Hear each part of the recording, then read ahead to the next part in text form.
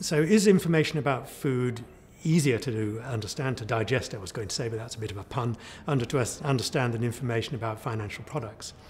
It all depends. I mean, if I wanted to explain to you about food, I could give you a 2-hour lecture in nutrition, which you would find totally confusing. But the trick in providing information for consumers, whether it's about food or whether it's about financial products, is to distill that complex information into ways that is simple, understandable, and not misleading. And that, I think, is the answer. We have to explain to people complex things, financial products, in ways that they can understand, that is not misleading. It enables them to make informed choices.